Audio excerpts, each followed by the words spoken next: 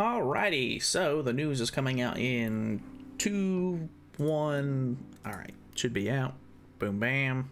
Yeah, there it is. Alright, so we should be getting, obviously, the second Halloween banner this week, which is pretty cool. So we're getting Halloween Deanne and Halloween Slater.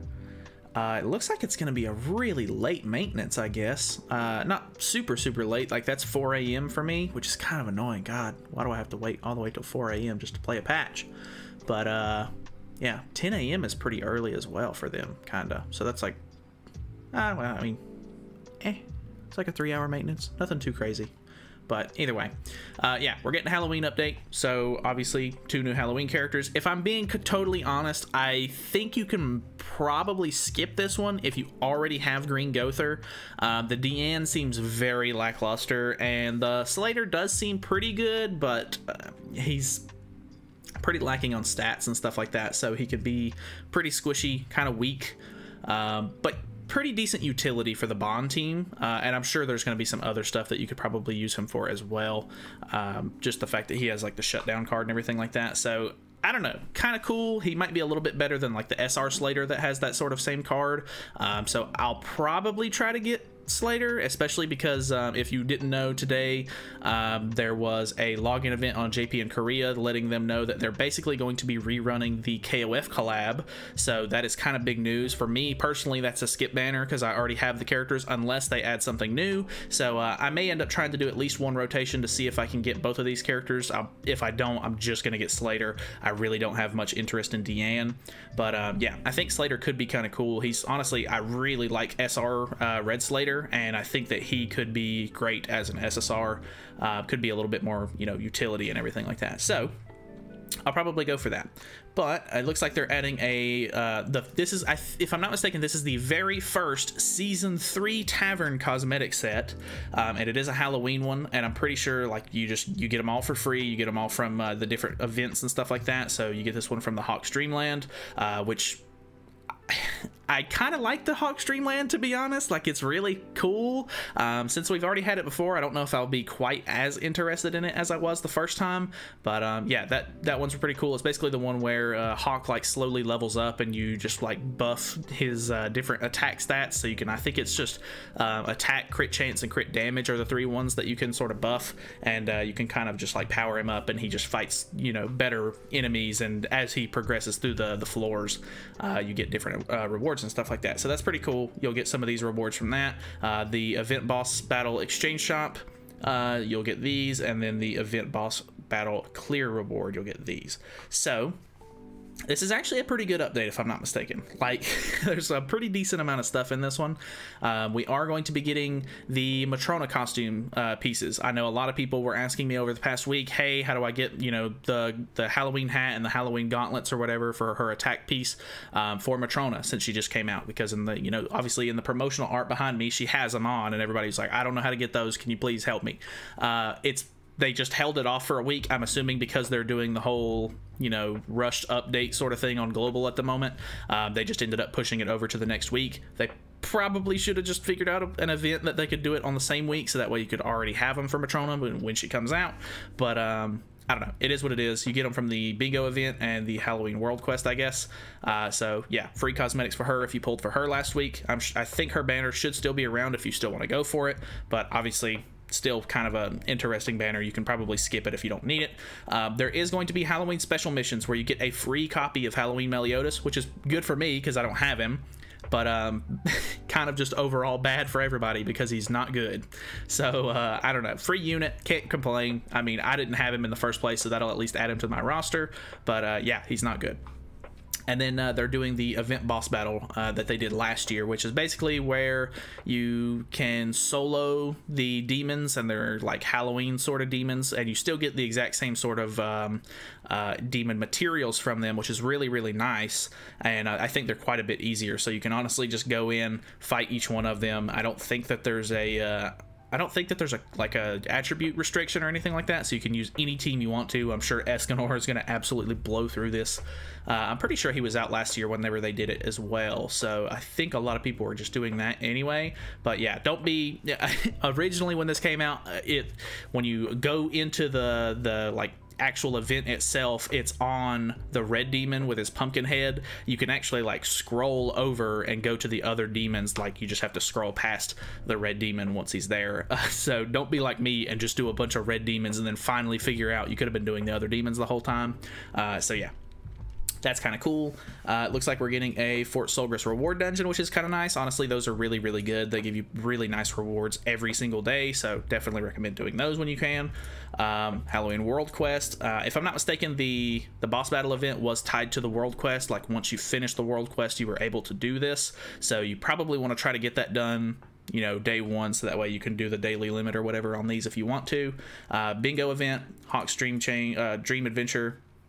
And then it looks like they're doing a 100% deathmatch rate up, which is kind of nice because if you don't know, you can buy the monthly bundle and you automatically get the 100% increased deathmatch rate up. But for, you know, regular players, it's very tedious and annoying to get a deathmatch sometimes. So with 100% rates, it's really nice.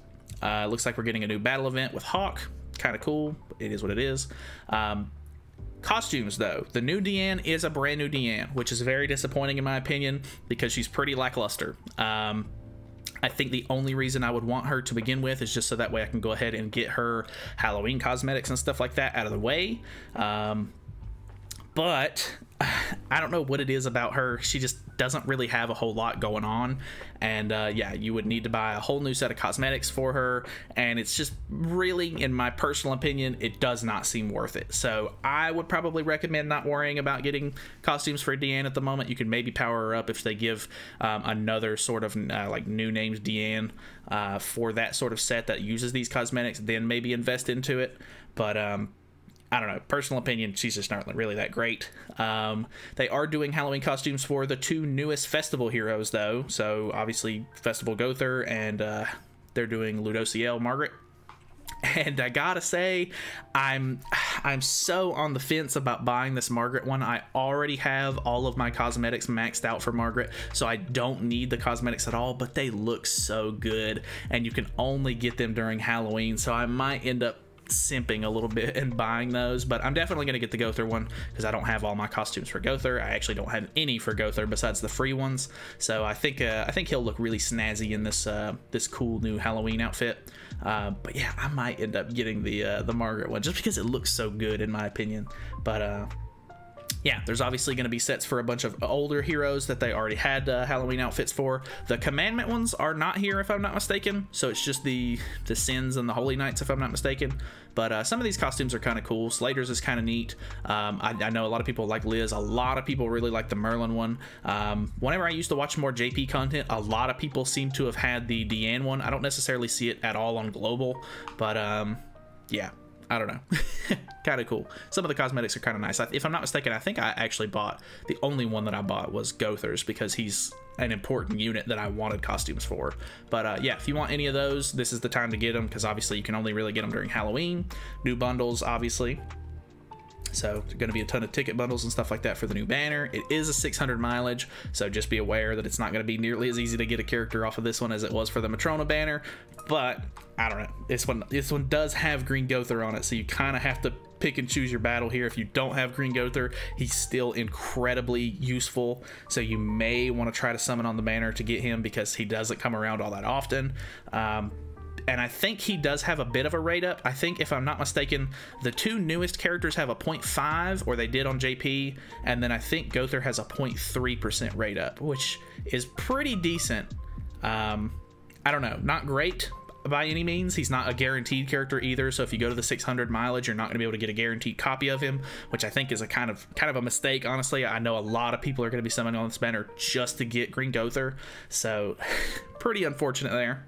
But anyways, new artifact card set bonus. It looks like they're going to be giving away a free Happy Halloween set, which decreases allies' damage taken from enemies by 5% in PvE activities. So pretty decent, nothing too crazy there. I actually don't know if they're necessarily giving this out for free, but I assume they will. Oh yeah, never mind. They definitely are, because you get it from the bingo event and then the event boss battle and then the exchange shop. So yeah, free card set. You just got to buy the cards out of the respective events. Changes to the tavern furniture sales. End of sales. So I guess you're not going to be able to buy these anymore. I guess. If I'm not mistaken, I think I use a lot of the pieces out of the Western one. I think this one just looks kind of like the best. Like some of the pieces out of this one look really, really nice. And then opening for sale. So it looks like you'll be able to purchase these. If I'm not mistaken, you have to purchase them with diamonds if you did not get them from their respective events and stuff like that, which they don't run events that give you cosmetics much anymore. They really need to do reruns of some of the cosmetic events, or the tavern cosmetic events. But yeah, if you need any of those, I guess you can buy them. Some of them have interesting effects, but I would say more often than not, none of them have anything too crazy. And then it looks like some of the 40 mil celebration part 1 stuff is going to be ending, and it's obviously getting replaced with some of the new Halloween stuff. So yeah, pretty decently packed, I would say. There's a decent amount of, like, you know, events and stuff in this, a bunch of free rewards and stuff. The new banner's pretty okay. Like I said, these 2 characters aren't the best in the world. Slater's definitely better than Deanne in my opinion, but Green Gother's on the banner. So I guess pick and choose your battle. I would obviously like to get any extra copies I can get of him, because, you know, better ultimate level is obviously really, really good on him, because I use him for everything, so higher CC. But I'm not going to be super upset if I don't pull him at all, but I know a lot of players will be, because that's who they're going for. So I don't know. Take your bet. I'll probably try to go or make a pull or pass video on it whenever it gets closer to the actual, you know, maintenance and everything. So I don't know, I guess stay tuned for that. Anyway, that's it from me. Hopefully you guys enjoyed the video. Hopefully this helped keep you up to date with the news. If it did, feel free to subscribe for more content in the future, and I'll see you guys in the next one. See you then.